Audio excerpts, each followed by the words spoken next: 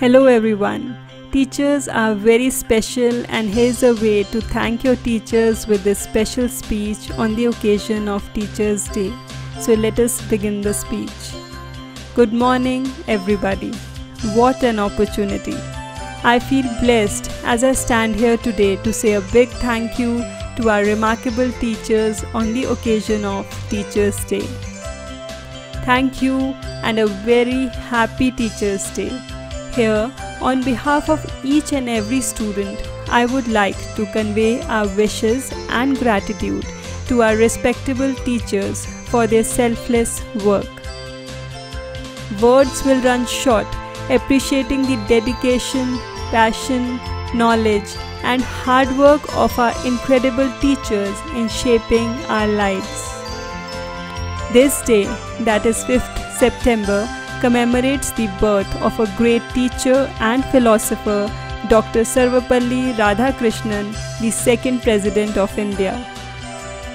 This day also strengthens the bond between teachers and students.